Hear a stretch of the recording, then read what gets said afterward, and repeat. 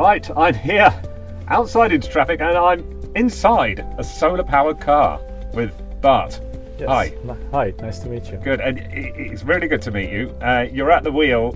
You were involved in designing this, right? I was, yeah. Everyone in our team was involved in either designing or the procedure around getting everything ready for the event or getting the materials to build this car. Which runs, it's covered in solar panels and runs off solar, photovoltaic electricity. Yes. Only. Only, yeah. Amazing. We'll talk more about it, but let's have a ride. So this is the only one of its kind, right? Yes.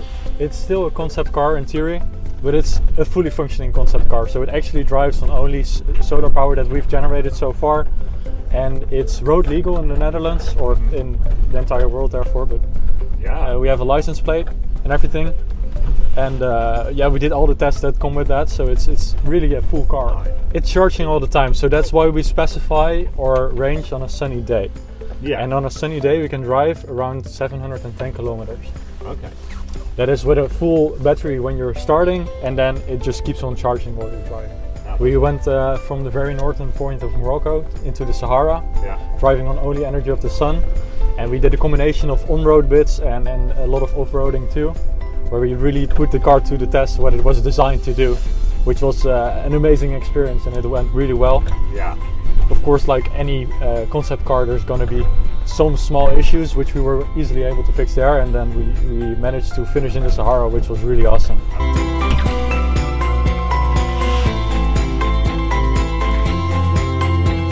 Okay, my name is Bart van Beusichem. I'm an electrical engineer.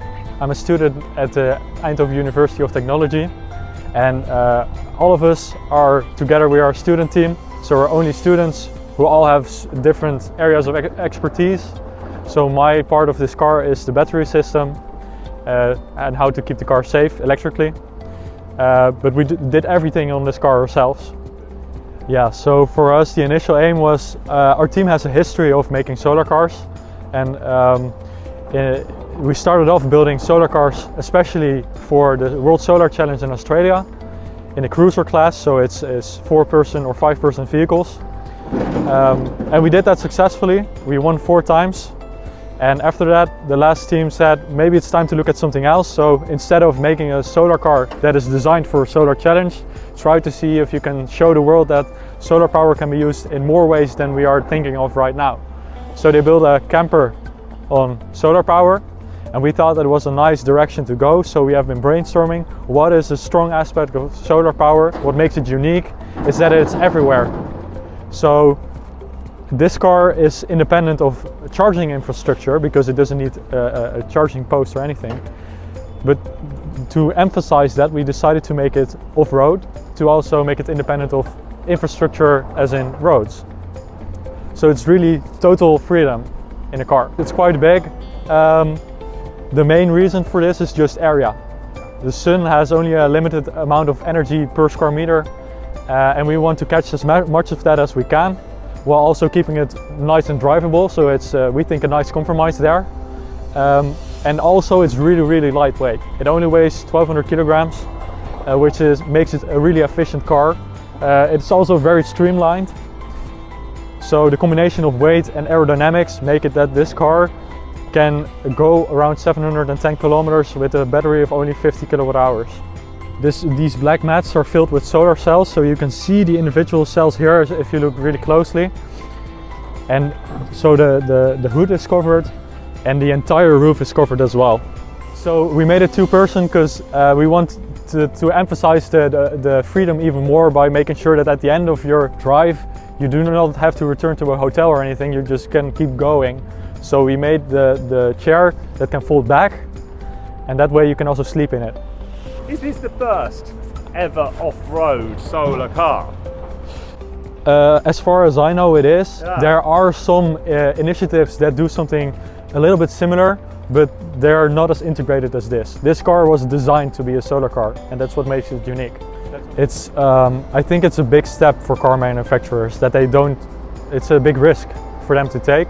I think that's holding them back. because no one has ever proven that people want solar cars by building them and selling a lot of them. Also, cars are often thought of as it has to function as well in area 1 as in another country. So in the very north of Sweden, it has to be able to drive as far as in France. But this one couldn't because it will have more solar energy in France. I think it's a very nice add-on for any electric car. The principles are the same. It's still an electrical propulsion drivetrain. So why wouldn't you just add a solar panel to charge it? It is still charging though, right? It is. In the rain. There's still sunlight coming through, but it's just going to be less. Yeah. That's it. Right. Well, let's get back in and yeah. you're driving back undercover. But you proved it can be done. That's something we wanted to do. Just prove that if we can do this, we're only a team of 22 students, then why can't big car manufacturers do this as well?